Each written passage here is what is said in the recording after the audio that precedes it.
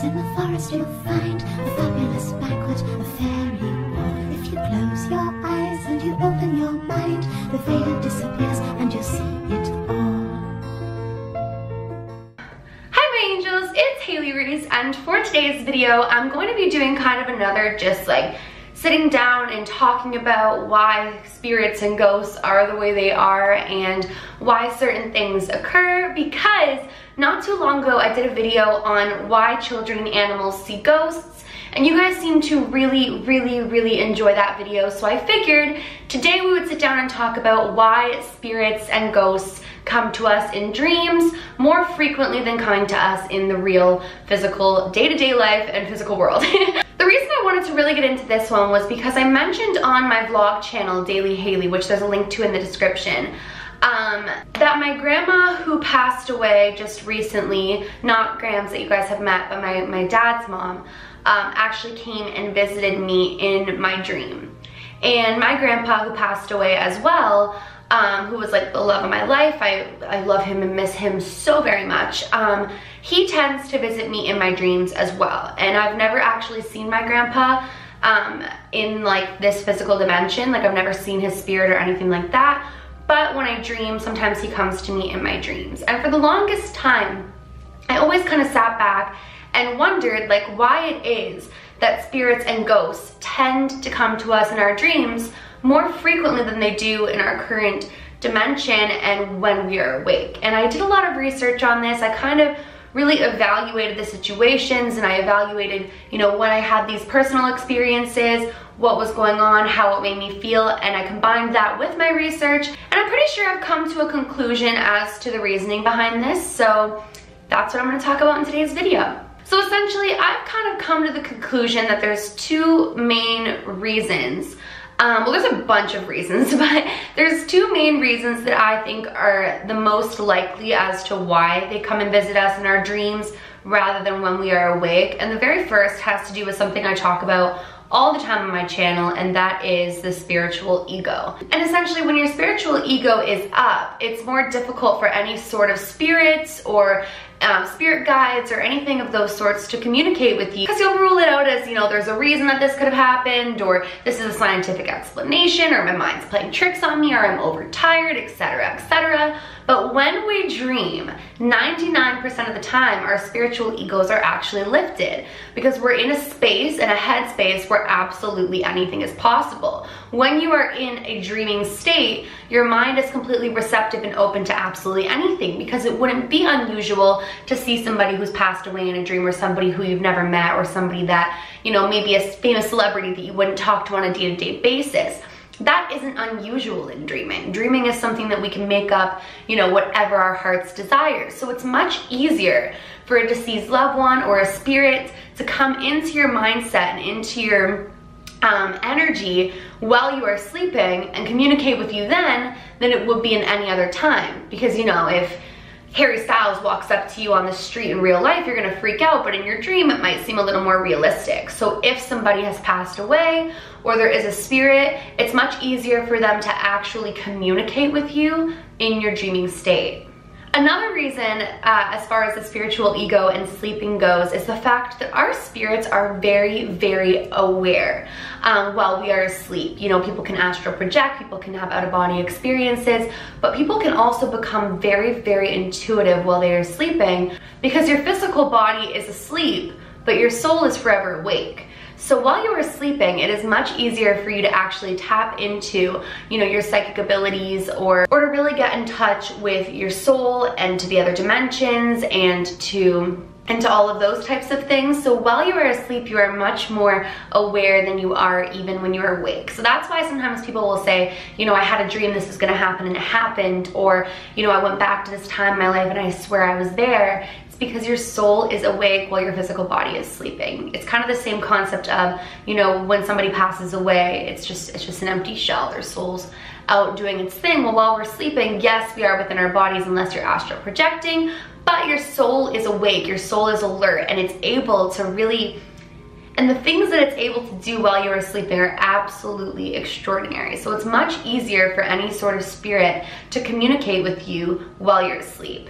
Now, one of my other theories that I've kind of come to learn from personal experience combined with my research and, you know, looking at the experiences of other people who have had personal experiences, is if it's a deceased loved one or somebody that we miss very, very dearly, for them to come to us in the physical world, in the physical dimension, excuse me, for them to come to us in the physical world or in the physical dimension while we're awake, it can become very difficult to separate the veil between the two worlds. And what I mean by this is I'm relating this to my grandfather who passed away. If my grandpa were to come and visit me, you know, in this physical realm, it would become very difficult to keep this world and this dimension and where he is in the beyond, whatever it is that you believe, is separate. And it becomes difficult to really separate the two, and you might get caught up in, how do I explain this? In constantly looking to communicate with them as though they're actually here. And it can become very, very painful for you, you know, when they're not appearing or things like that. However, when you're sleeping, they kind of get the control of when they come, and it also really gives you the opportunity to understand that while they are gone here in this world, you know, they exist elsewhere, and it's not really the end, and they're just on the other side of the veil, rather than them coming to you in the physical world. It's less painful for you, if that makes any sense to you. And it's difficult to put into words what I'm trying to convey here, but essentially if my grandpa was here, as if, you know, if I saw him as if I could see one of you guys in real life, it would become very difficult for me to accept and move forward in the fact that he's gone. And a really great example of this would be if you lose a partner. So, you know, your husband, your wife, your girlfriend, your boyfriend, whatever it may be. If you were to lose them and they were to come to you all of the time, like as a ghost, it would become very difficult for you to move on. Whereas if they come to you and give you messages in your dreams, you can accept the messages for what they were, but still be able to move on in the physical world. Now, moving on to like another point as to why spirits will tend to visit people in their dreams is as far as skepticism goes. So if there's somebody who's an atheist or somebody who is a skeptic or somebody who just doesn't really believe in anything unbelievable like the paranormal, it can become very startling and jarring to them if your loved ones or a spirit were to come to you, you know, right in front of your very face. But when they visit you in a dream, it's really up to you to decide if it was a true message or if it was your mind. Well, that can become the difficult part with spirits visiting us while we're asleep. It can also be a very beautiful thing for those who don't necessarily believe, because it's not so startling, it's not so in your face, but they're there to communicate. Now, another really interesting thing to consider when you're kind of thinking about the concept of spirits and ghosts visiting you while you are asleep is the fact that around 3 a.m. is when the veil is said to be the thinnest. Now, some people think that it's devil's hour, some people think it's witching hour. There's really a lot of controversy and differences in opinions as far as what it is. But I mean, at the end of the day, whatever it is that you believe in, if you believe it's witching hour, devil's hour, angel, whatever you think it is, the one common denominator between it all is the fact that the veil is the thinnest. So if you're sleeping and you're somebody who it's difficult for the spirit world to communicate with you, or you're somebody who attracts it, it's more common that during these hours when the veil is the thinnest and it's easiest for them to communicate with us, that would be a time that they would come to you. And most of the time you would be sleeping during this hour, so it's easier for them to come into your dreams. A lot of times our spirit guides will try to communicate with us in our dreams and our guardian angels and things like that. Like I said, because your spiritual ego is completely diminished, because you're completely open and receptive to it, and because it's not such an unbelievable thing to do. And it's a really good way for them to instill messages in your mind without you even realizing. So something that I find really interesting about this is the fact that sometimes if you're somebody who doesn't dream, so like I know people who don't dream, they forget their dreams, they don't dream, your spirit guides and guardian angels can actually communicate with you in your dreams. You may not remember it and you may not actually like have seen it, but you might get a gut feeling during the day, or you might wake up and like, oh, I know what I need to do about this, or I know how I feel about this. And that's just because your spiritual ego was down, and it was a good opportunity for your spirit guides to kind of get in your head without getting in your head. Now, if you're somebody who wants to communicate with the spirit world and you want to really, you know, maybe communicate with someone who's passed away, or you want to communicate with your spirit guides or things like that, I would actually suggest dreaming as a place to start, because all of the reasons that I've listed. And one way that you could do this is before you go to sleep, kind of do a prayer, so to speak. Make sure to include in there that you are only allowing things of white light and goodness into your reality, but that if your spirit guides have any messages, or you can say it out loud to, you know, a deceased loved one or things like that, and ask advice or ask ask them to come into your dreams, and you may be very, very surprised at the fact that they do. One thing that I've talked about a lot is anything of love and light, any spirit that is of love and light never wants to frighten you. That's never their intention. It's never anything that they would do. If something is trying to scare you, and if you've told something that it's scaring you and it continues to do it, then it is not of light and love. So sometimes without even realizing, you may be a little bit afraid, or you may not be completely open, and that's why you don't get messages. So a really, really great place to start would actually be with dreaming, because because your walls are down and your mind is open and your spiritual ego is down, and you're just really, really receptive to it. So I think if you're somebody who wants to communicate with somebody, make sure to say that, you know, only things of light and love, and make sure to make a statement that anything dark or negative is not allowed within, because that's really important. You need to have good intent, and you need to make it very, very known as to what you're accepting. But I think that dreaming is a really great place to start, because it's one of the easiest ways for the spirit world to communicate with us. Well, you guys, I know this is kind of all over the place, but there's a lot of different factors that go into things. Dreaming is an amazing thing, and it's super cool when somebody who has passed away, or a spirit guide, or even a spirit in the vicinity is able to communicate with you through your dreams, and maybe tell you some messages, or really share things with you.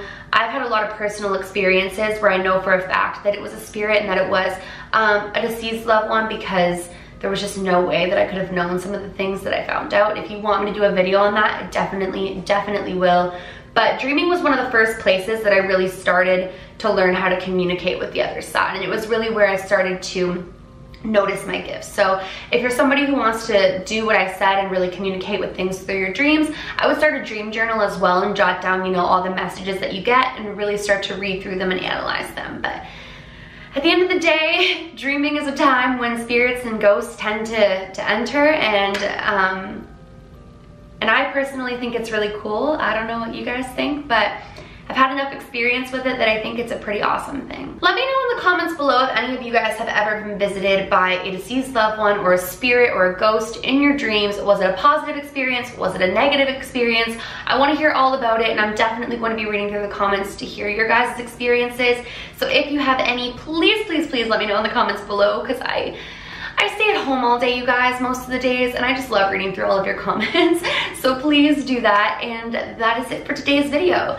If you guys are new to my channel, or you are just not yet subscribed but you do enjoy my videos, please, please, please join the Reese's Pieces, click that subscribe button, turn your post notifications on, and also please give this video a big thumbs up if you did enjoy it, because I really, really appreciate it when you guys do that. So if you did like it, please do that. Remember, my loves, do all things with kindness, and until next time, I love you.